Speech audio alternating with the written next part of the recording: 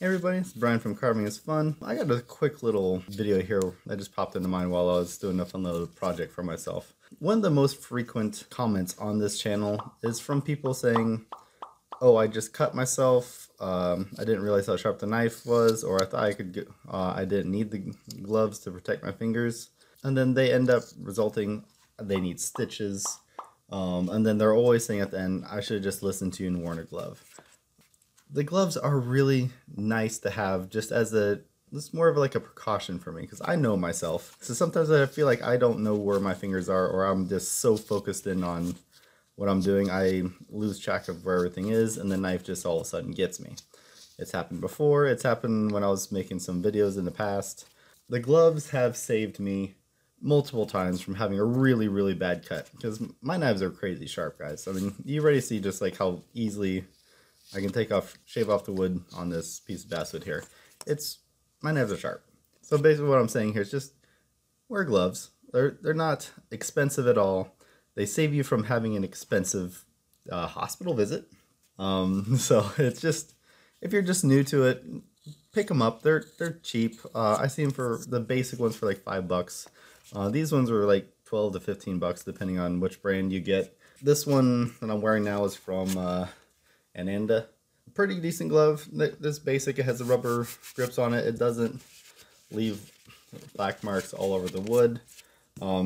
Really nice quality glove. You'll probably, if you've been watching the channel for a while, you'll also see that I wear the Dex Fit ones. I just wear whichever ones I grab.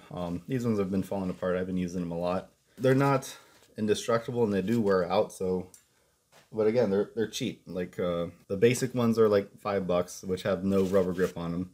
And then you got the rubber dipped palm ones, which are like 12 to 15 bucks if you get a nice one.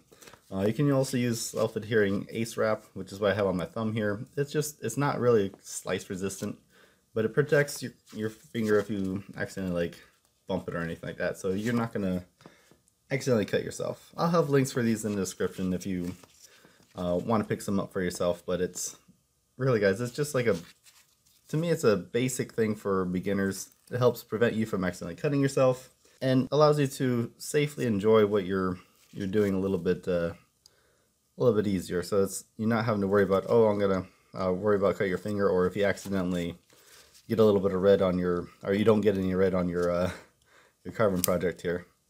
So you can carve more comfortably, I guess is what it is. You're not having to worry about hurting yourself.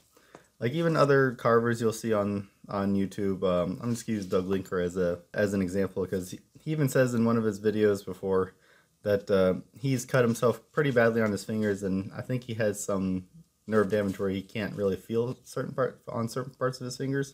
I would hate for you guys to have to go through that too. Like even for me, I like to wear my gloves because I work with very fine electronic components for my primary job. So I'm dealing with components that are the size of like pepper flakes. So if you sneeze, you're gonna blow all the components away.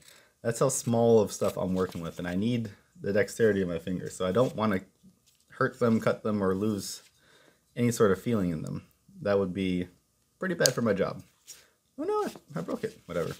So yeah, take care of yourself, guys. I mean, protect your fingers, protect your hands. You don't need to accidentally hurt yourself or put yourself in a situation where you might accidentally cut yourself. Ooh, there's a funky spot in that wood there.